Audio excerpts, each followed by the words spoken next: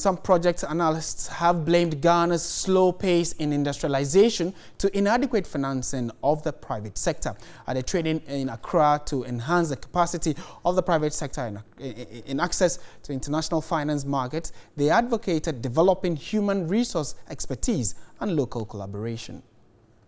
Project financing involves the financing of specific projects such as factories, railways, hospitals and other infrastructure which is repaid from the cash flows of the project over time.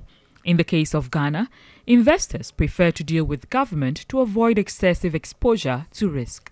People have certain sentiments about our type of world, our Africa. So when we meet them, you need to make sure that you have conducted a proper techno-feasibility report that shows that this project is viable.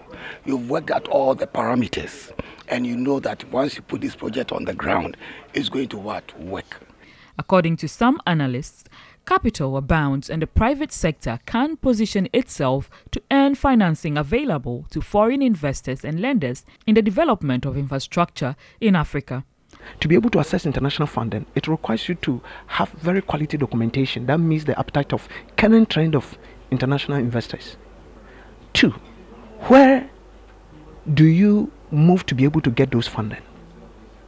These are part of the works that we are doing in order that we can answer. In fact, Ghana is one aspect of the platform. We are looking on Africa as a whole, so we have built a network for that. For Ghana to increase trade and investments, the private sector should spearhead the country's industrialization drive.